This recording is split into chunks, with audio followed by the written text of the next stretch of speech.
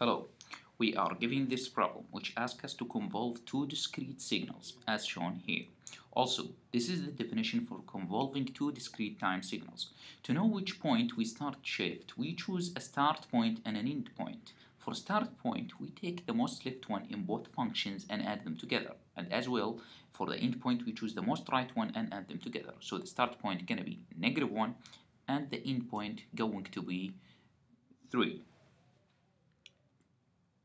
So the first point, which is shifting by -1. After shifting x of -1, -m, the new points will be at point -1, we will have an amplitude, at point -2, I'm sorry, we'll have an amplitude of 1, and at point 0, we will have an amplitude of -1.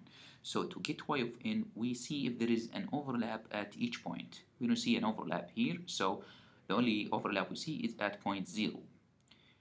In v of m we have 1, and in x of -1 minus m we have -1. We multiply those together, we get -1. The next point is 0. So x of minus m, the new points will be at -1 we have an amplitude of 1, and at 1 we have an amplitude of -1. We see if there is an overlap. The only overlap we see is at 1. We multiply both amplitudes together to get y of n. So in this case, y of n equal to -1. So the next point is 1. X of 1 minus m. The new points will be an amplitude of 1 at point 0 and amplitude of -1 at point 2. We see if there is an overlap in both functions. Yes, we see an overlap. At point 2 we have an amplitude of 1, and at point 2 there we have an amplitude of -1. Also we see an overlap here at point 0 in v of m, an amplitude of 1, and also at point 0 an amplitude of -1. So -1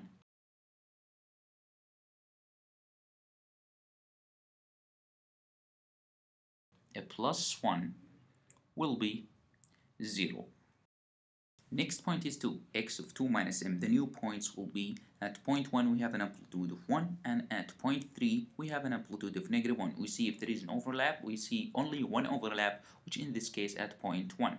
Both functions have an amplitude of 1. So we multiply those together to get y of n, which in this case will be 1 times 1 equal to 1.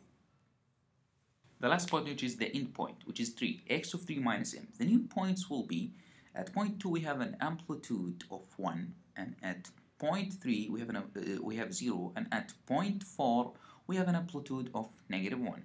We see if there is an overlap. Yes, we see at point 2 both functions have an amplitude of 1. So we multiply those together to get y of n, which equals to 1. So the last step is to plot y of n, which is the output. So we basically take the results of y of n at each point and plot them. So at -1 we have an amplitude of -1, and at point 0 we have an amplitude of -1, and at point 1 we have 0, and at point 2 we have an amplitude of 1, and also at point 3 we have an amplitude of 1. And thank you.